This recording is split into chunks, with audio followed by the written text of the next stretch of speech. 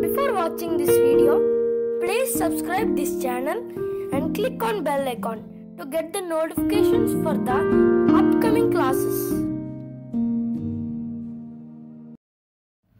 In this session, I want to explain you the simple problems on constant pressure process. So before going to the actual problem, I want to explain constant pressure process and its formulas. That is, in constant pressure process, that is, pressure is equal to constant. So whenever we apply the first law of thermodynamics to the constant pressure process, that is Q is equal to W plus delta U.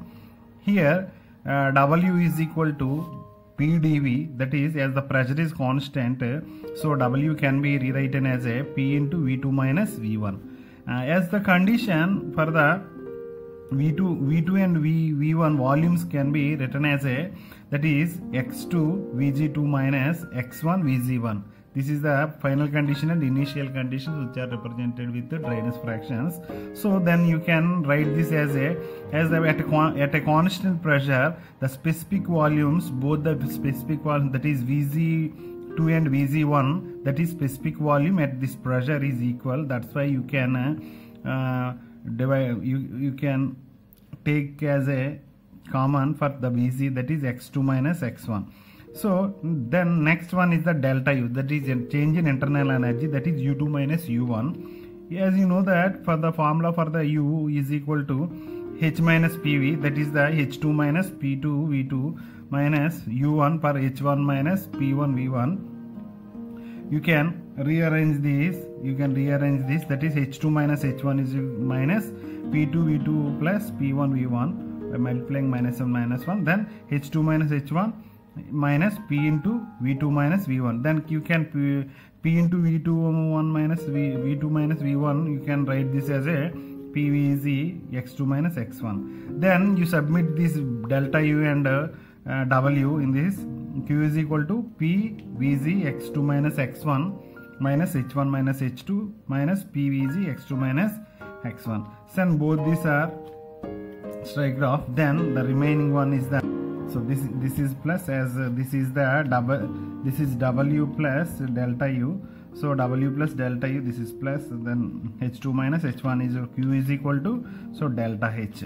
So now we are moving to the problem, that is 1 kg of steam, 1 kg mass of the steam, 1 kg of steam at a pressure of 22 bar and the dryness fraction 0.9 is heated at constant pressure.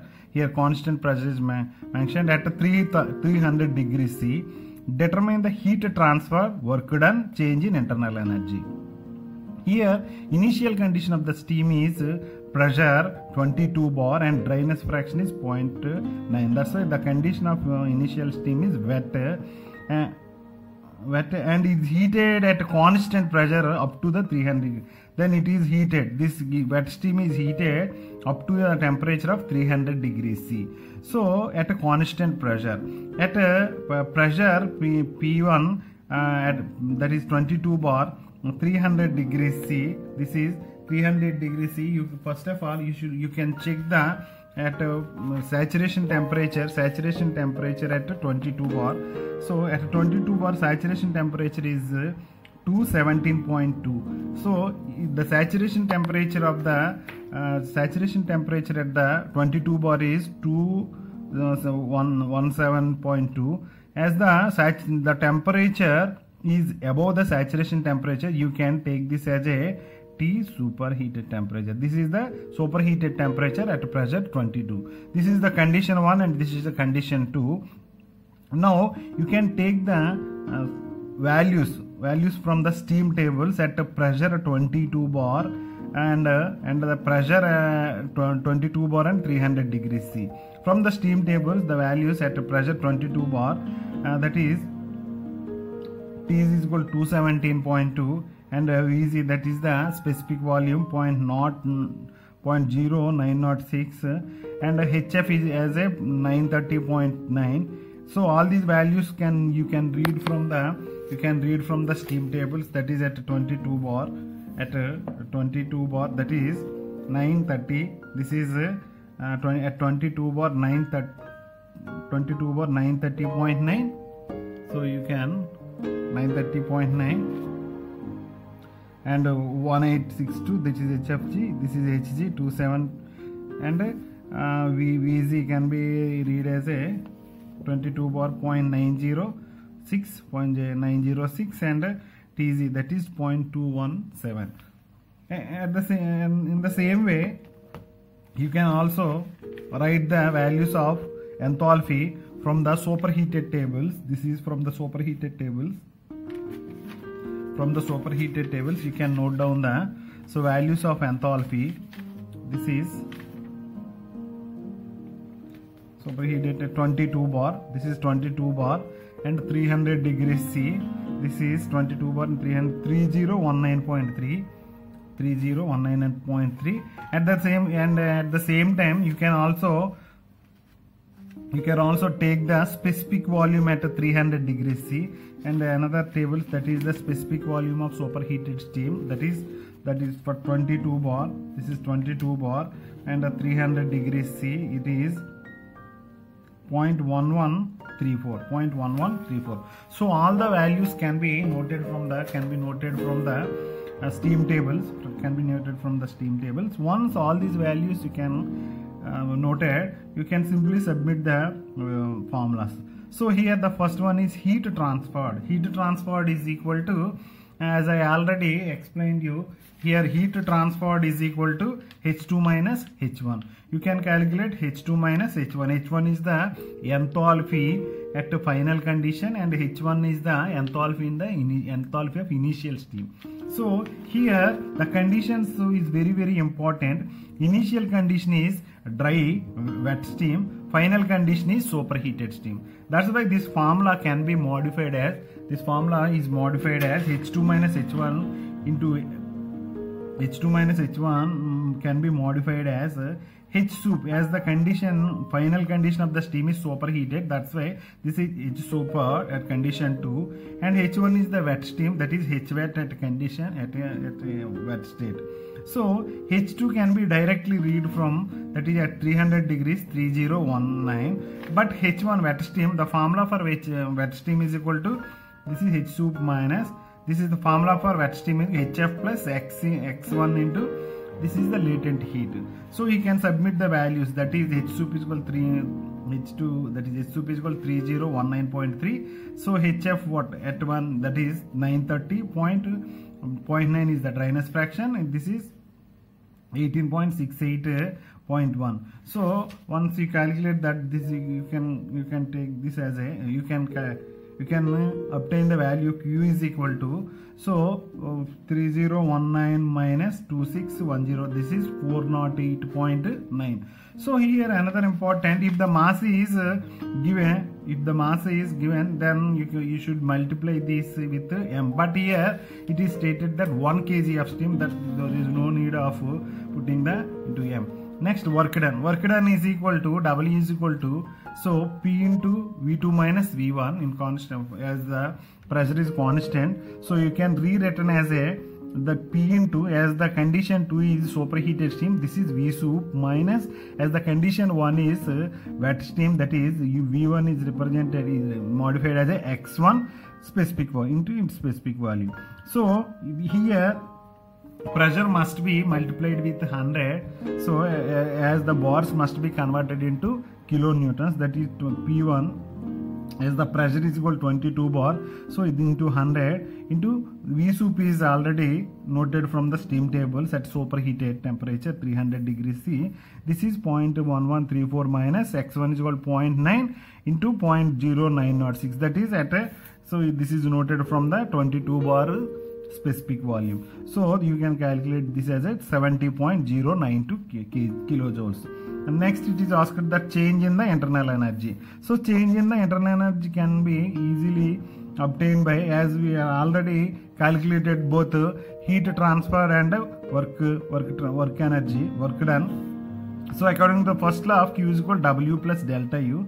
So that is the, as you need the delta U, that is Q minus W, that is 408.9 minus 70.092 is equal to 338.8 kilojoules. Here another example on the for the constant volume process. Here a cylinder contains 0.5 meter cube of steam at 500 kilonewtons per meter square and 250 degrees C.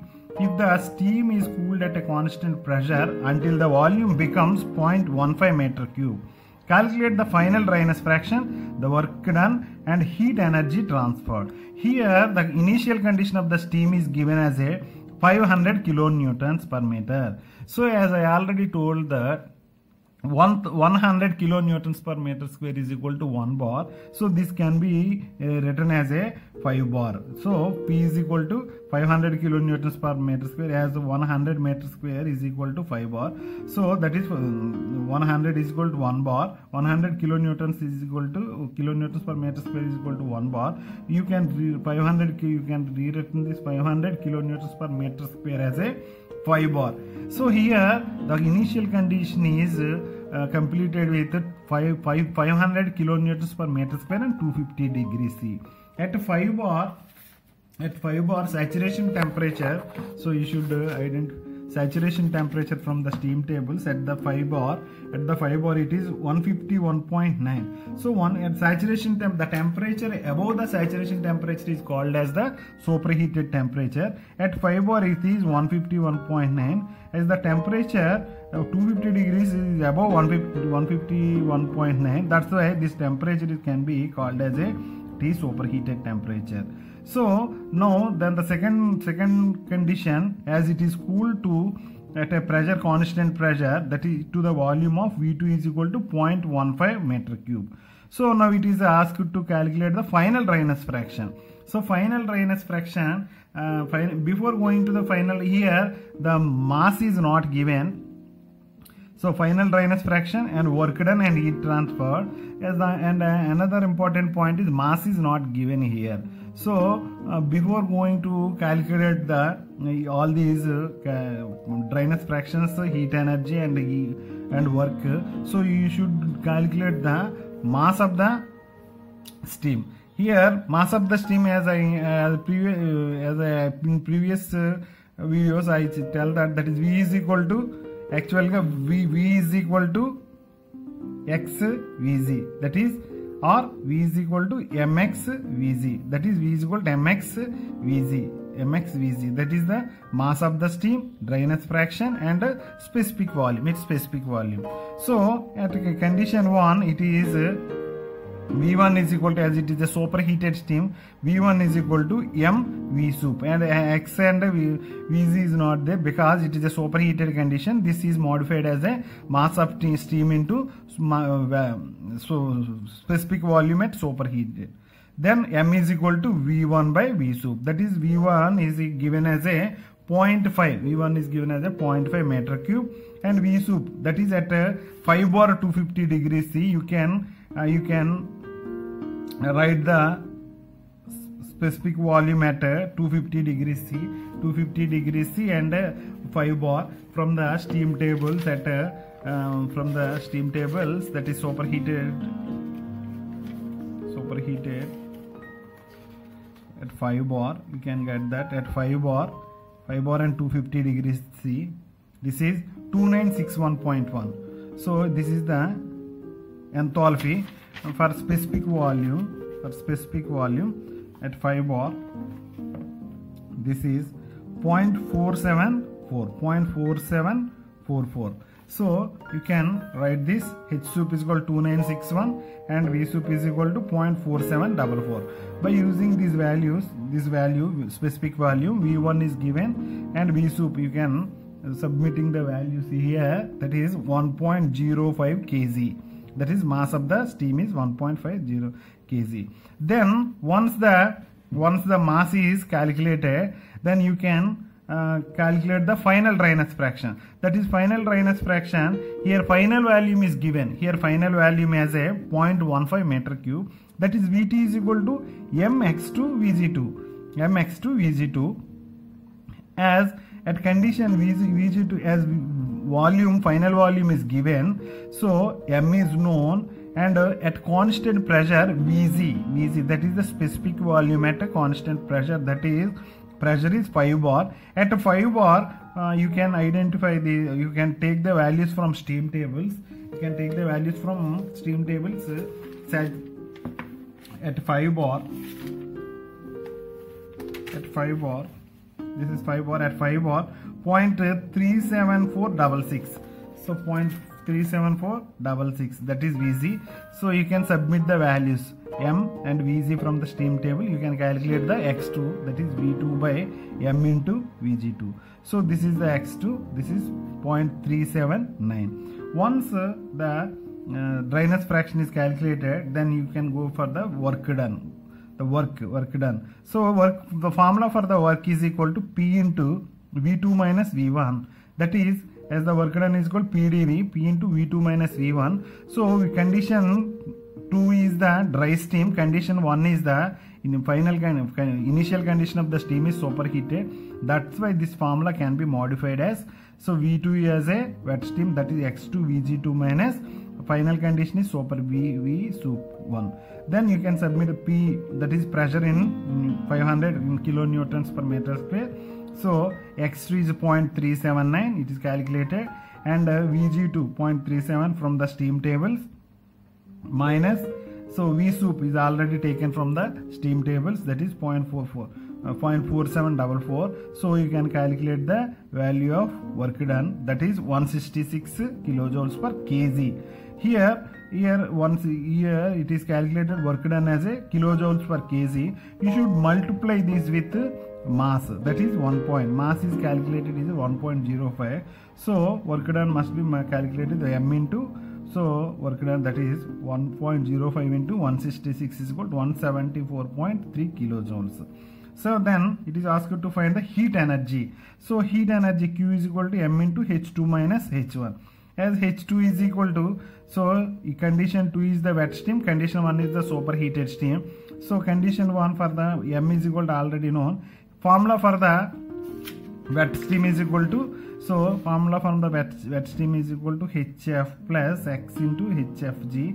The values at pressure 5 bar. So HF is noted here 640.1, HFG 2107. So once the values are taken from the steam tables, you can simply submit the HF value 640.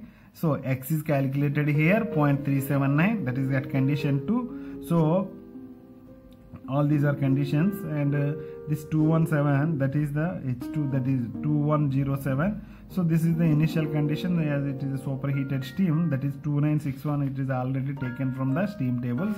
Then the value of heat transfer is equal to minus 1598 kilojoules, that is minus indicates the heat rejected. Thank you for watching this video. Please subscribe this channel and click on bell icon to get the notifications for the upcoming classes, and share this